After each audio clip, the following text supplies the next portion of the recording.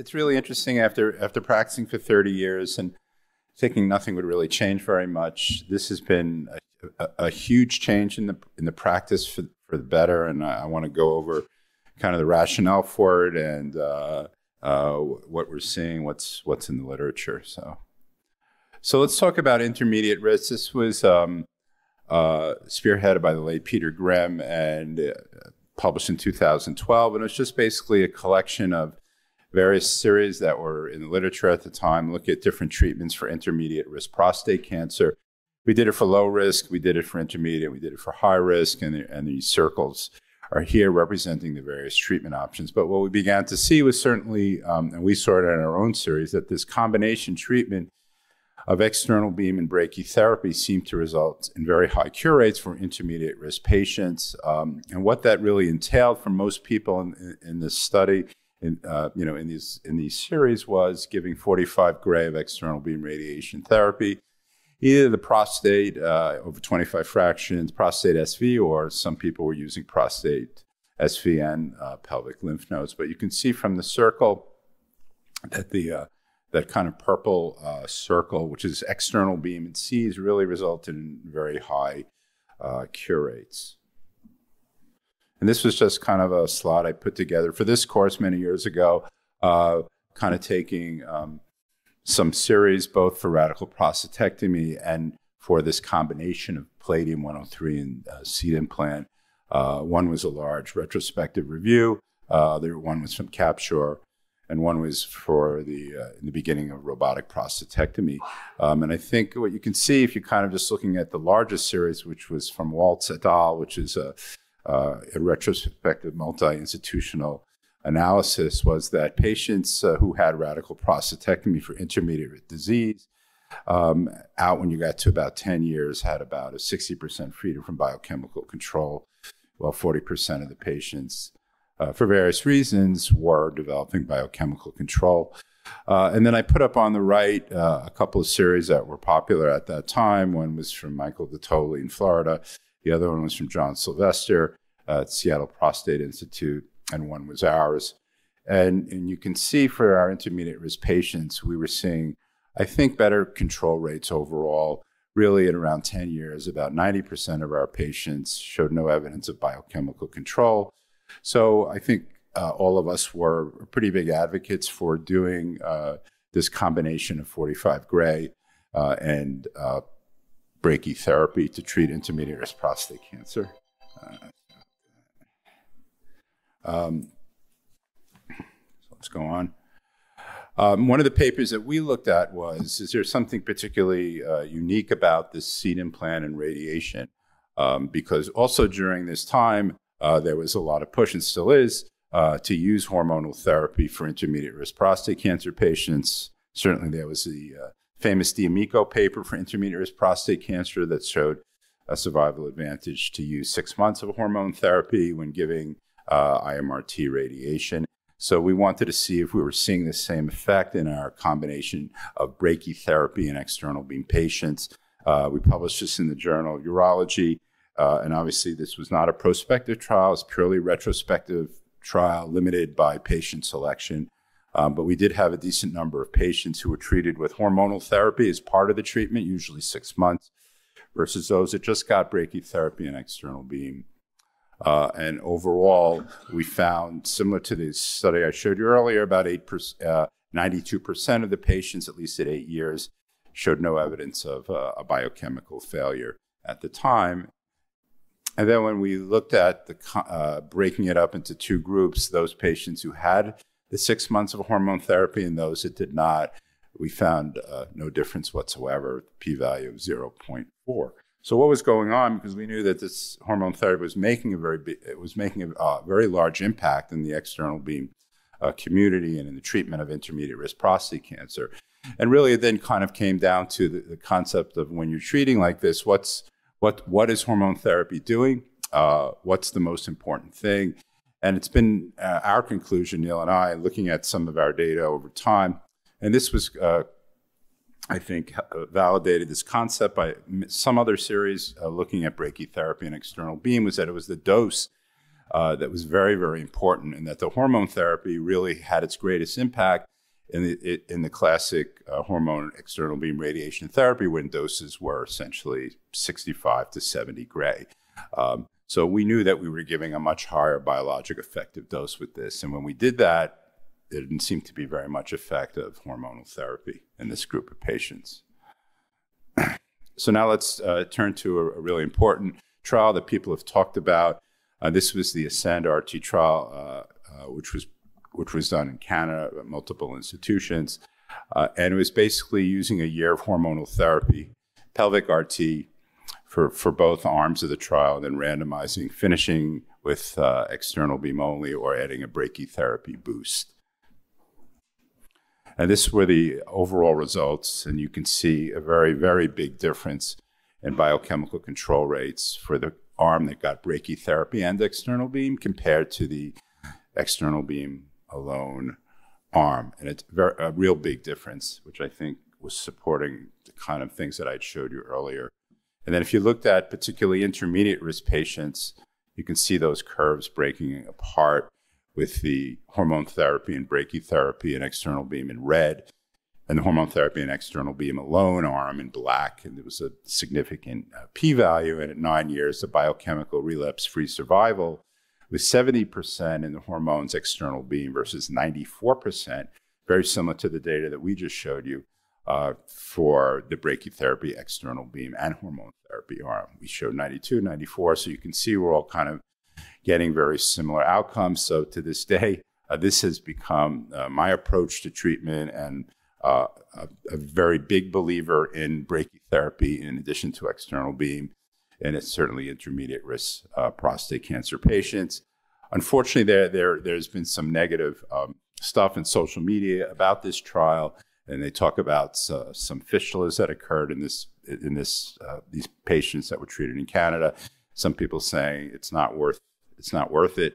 But in our experience, we don't see those fistulas. We don't see those types of toxicities. So we've continued to use this, at least I have, as the preferred mode to treat intermediate risk prostate cancer. But again, all these trials that I've showed you up to now use 4,500 centigrade and 180 per fraction over 5 weeks.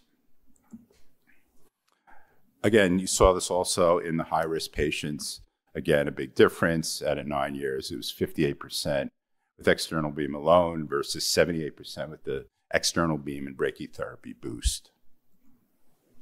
So what is the rationale for using SBRT and brachytherapy together? Well, as I mentioned, brachytherapy combined with external beam at standard fractionation does demonstrate excellent and safe outcomes for both intermediate and high-risk prostate cancer patients.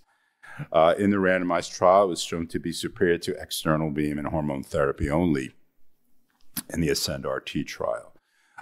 During this time, though, SBRT has been evolving and data has been coming out, showing that it appears to be comparable and perhaps better than standard fractionation for radiation therapy alone. And there hasn't been any increased toxicity in the early trials that were published. And certainly SBRT markedly shortens the treatment time and certainly significantly improves the quality of life for the patient while they're undergoing treatment. So this was really the first paper to be published by my colleague and friend, Russell Fuhrer at Allegheny General Hospital. As we talked about yesterday in our meeting with the ABS about training, this was someone that Neil and I trained and taught him how to do prostate brachytherapy, and really became a big advocate and a big supporter of prostate brachytherapy, and wrote this trial to use hypofractionated radiation. They did some dose calculations, and they came up with a dose per fraction of 493 centigrade given over 5 fractions, which was then followed by the typical palladium-103 implant at a prescription dose of 100 gray. On the right, you can see the characteristics for this phase 2 trial. They had 24 patients here. Age was 67. It was a breakout. As you could see, most of the patients were Gleason either 3+4 or 4+3, although they did have a few patients with Gleason 8. The T stage, again, it was either T1C to T2, T2A disease, and there was some T2B disease, and there were 83 intermediate risk patients here and 17 high risk patients. And again, at the discretion of the referring physician, there are some patients that got hormone therapy. In this case, it was 5 patients versus 19 patients that did not, just treated with SBRT and brachytherapy. So figure 1 was using the AUA or the IPSS, looking at the types of symptoms that patients got with this treatment. And this looked very similar to what we were seeing with standard fractionation in palladium. You see a peak in urinary symptoms in the 1 to 6 month range, and then kind of going down. And then you can see almost the effect of this kind of urinary flare that we have described occurring at about 24 months, but with obviously less patients there. But no different from what we've seen in looking at the grade 2 and grade 3 GI and GU toxicities in the table to the right. You can see they were very, very low. There's nothing dangerous about this in this phase 2 trial. No difference, at least just anecdotally by looking at it compared to what other trials that use 45 gray were doing. So so I think that the conclusion of the trial was that this was seems to be a safe and efficacious way of treating intermediate risk prostate cancer. And then there was a couple of trials that came out of Memorial, kind of also replicating this type of treatment. This one is published by Marissa Kohlmeyer, also a resident with us at Mount Sinai, and titled Low Dose Rate Brachytherapy combined with hypofractionated radiation therapy for intermediate risk prostate cancer trials, a prospective trial. And the trial included 40 patients in this trial who had intermediate risk prostate cancer. And this again looks at the post-treatment IPSS. You can see very similar to the Fura paper, where you're seeing this kind of peak at 1 to 3 months, which is typical of the palladium implant, which has a half-life of 17 days. But again, as we always see in a lot of this data, you do have symptoms that can occur all the way out till about a year. But then usually after a year, there is a gradual diminution in these irritative urinary symptoms, which is represented through the IPSS form. And this is the mean post-treatment IIEF, or the sexual function scoring system. And the blue bar is all patients, and the gray bar is the baseline potent patients. And this is looking at the post-treatment scores. And you can see that basically the post-treatment scores don't seem to change very, very much. In the baseline potent patients, there seems to be a decrease there at 6 months. But overall, it seems to be fairly consistent through the study time frame. And this is looking at the mean post-treatment IPSS level. And so, again, the mean post-treatment PSA level. And for those of you who have written about or have treated patients with palladium and 45 gray, this is not surprising and quite similar. You see this big drop within the first month, and then the kind of gradual decline in the average PSA values over time, kind of going below 1. Usually it takes at around 12 to 18 months. And then you can see it going, obviously if I was just going to take a average there, it's probably about 0.5 in these patients, which again is very, very similar in this time frames of 3 years at a level. So very similar to what we've seen with 45 gray. This is another trial published out of Memorial by Michael Zalewski, using the same SBRT fractionation scheme of 500 times 5, but adding an HDR brachytherapy boost. And I just put that up because it is another series comparing showing brachytherapy and SBRT. And this is what he showed in terms of looking at GI events. You can see that for grade 2, there really weren't any GI toxicities, and for grade 1, the toxicities all the way out to 24 months were about 20%, and the GU adverse events, if you can see, the grade 2 events were all under about 10%, and for the grade 1, it was about 40% and consistent over the 24-month period. So again, no surprises in this addition of brachytherapy to SBRT. So I just want to end and I kind of put together our series, which we're writing up. Going to do some more actuarial analyses, but these are 65 patients who had signed consent to have their information reviewed that received a combination of SBRT and palladium-103. The follow-up for this group of patients was 62 to 1,555 days. The median follow-up in this group is 446 days. So really to be eligible in my decision-making, again, this was not a prospective trial, the patient should have T2 disease and perhaps early T3 based predominantly on an MRI. Gleason 6 to 7. It was the predominant Gleason scores, and there were a few patients here with Gleason greater than 7, but they had low volume of Gleason 8 or 9. In general, these are patients that were felt to have a little bit more advanced intermediate risk patients and that were willing to get this type of treatment. And it was a type of patient that I would have prior treated with prostate SV, 45 gray, and a palladium implant without pelvic nodal irradiation. A lot of this in the early days. This is before the PSMA PET scan was really here. Certainly, if some of these patients were excluded, if they did have positive PET scans, even with the Axeman PET scan that showed pelvic nodal disease, many of them did not have it, though. A lot of this was not being done up front, as it is now. Overall, these patients, hormone therapy was given to 8 patients. Mostly it was given because they had a large gland for gland downsizing. The fields were prostate and seminal vesicles. None of these patients received any pelvic irradiation, and the dose was pretty simple. It was 500 centigrade and 5 fractions given every other day.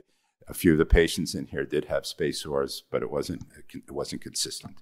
After the SBRT, which was done first, there was a 2-week break, and then they had a typical palladium implant done in the techniques that Dr. Stone and I developed. Nothing different. The prescription dose was the same, 100 gray. And this was the presenting disease characteristics of the patients. The initial PSA ranged from 2.7 to 74. The median PSA was 7.6. For the Gleason score, we had about 4% Gleason 6, about 87% were Gleason 7, and then 6% were Gleason 8, and there was 1 patient with Gleason 9. And the clinical stage was mostly T1C, T2A or T2B disease. There were 12% that were T2C disease, and microscopic T3A based on an MRI. The follow-up, as I mentioned, it was median 446 days. And this were the results. The crude biochemical control rate was 97%. And those were 2 patients of this who developed a biochemical failure. 1 patient basically had a post-treatment biopsy a little after 2 years, which was positive. So both patients, we worked them up. One had the positive biopsy. Both had negative PET scans for pelvic nodes, which was interesting. And as you know, sometimes you'll have patients with rising PSA. They usually leave your practice after you can't figure out where it's coming from. That's one of the patients. And both patients are no longer in our care, so we really can't get any further follow-up. And there were really 2 cases of mild grade 2 rectal bleeding. There were no fistulas. We didn't see that 1 patient went into intermittent retention, but really no difference from what we typically would see. So really, we're in the process of trying to put this into a paper, but I think it's very, very promising and really, at least my decision process is seeing the data, what's there, seeing our own experiences that this is going to be the way to go. I can't, unless you're treating pelvic nodes, I'm not quite sure the rationale for giving 45 gray to the prostate and seminal vesicles over 25 fractions when you can give it in 5 fractions. Thank you.